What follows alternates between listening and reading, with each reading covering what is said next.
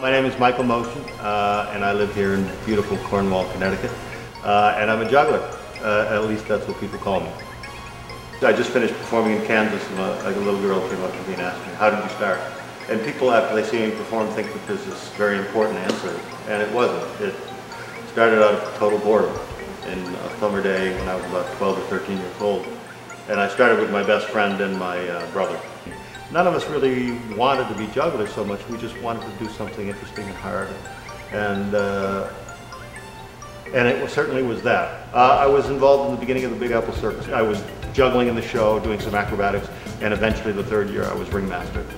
It was a great experience because previous to that I had been performing on the street, and I had had wonderful experiences in New York, street performing, but also in Montreal during the Olympics in 1976. Street performing in New York it's a lot different now because of safety concerns, but I would perform fire on the street in unicycle and do stuff in front of in Central Park, but also in front of the Metropolitan Museum, and it was fun. I was fortunate enough to be asked and created a piece for Great Performances on PBS about my work, and what we did was we filmed in front of the Metropolitan Museum because that's where I used to perform, and also me walking around the streets of New York. And in fact, we almost got arrested shooting that for PBS. You can't shoot at the Met, but we had to get the shot of me climbing the steps, rolling the balls off my head, and just as I was getting to the top, they were getting ready to arrest me. So it was a lot of fun.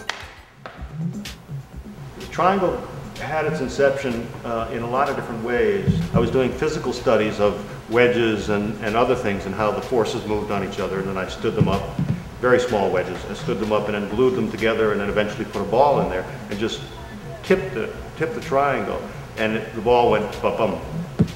And I knew right away. I said, oh. And that is the kind of thing that you live for. So the triangle piece, it went on and on and on. I developed it in a small scale and then bigger and bigger until the size you see now. And it sort of took on a sense of percussion and a sense of going after physical skill in a rhythmic way, which is cool. For me, it's a lot of fun.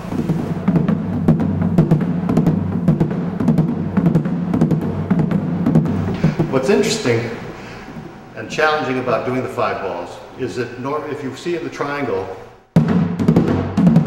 my hands are here, but with doing 5 balls, it took me a long time to understand when developing it that I had to keep my hands high.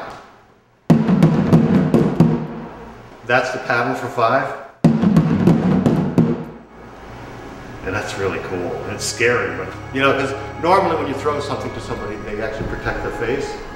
And this, with the 5 balls, that's literally what I feel like I'm doing.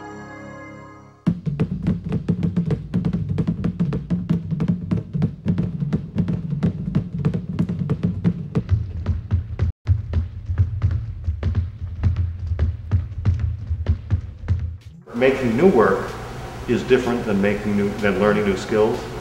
And unfortunately, part of the problem for me is that I'm not satisfied with just doing stuff that already exists. I like to start from scratch. I think I've got an addiction to that sense of journey, which starts with how you initially admit you don't know how to do something, and then what do you do? That's a great feeling, you know, starting out on that journey. And to show you with one ball, the original technique that I worked with was, instead of grabbing, like you saw the technique in the triangle, working with an open hand and letting the sense of touch be as important as anything else with the communication of what's going on. And then I had seen a wonderful juggler named Don Reed, and I'd seen tennis players work with balls in their hands this way. So I decided to try to learn it. And I decided, well, okay, there's still room in my hand. So I wanted to see what could be done with this. Eventually I figured out how to move the balls. A while later my wife was nursing our daughter a couple of months later, and I was watching in a mirror and I could see, it just was beautiful. And all of a sudden a totally unexpected thing happened. Normally I would have been only working with the balls this way. And then all of a sudden out of the blue, just from that image, seeing them, this happened.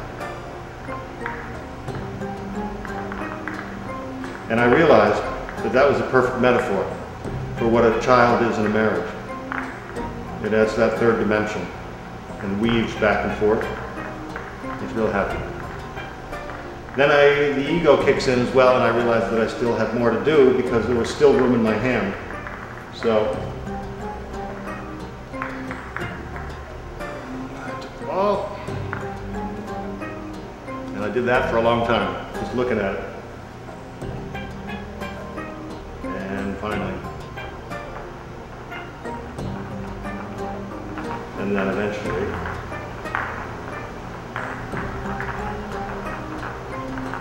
so, the evolution of a technique. So that's about 3 or 4 years. I'm doing something that I've never done before, which is I'm identifying a period of time in history where something should have been made and it wasn't. And I'm going to make what should have been made then. It's a crazy way to think. It's really crazy.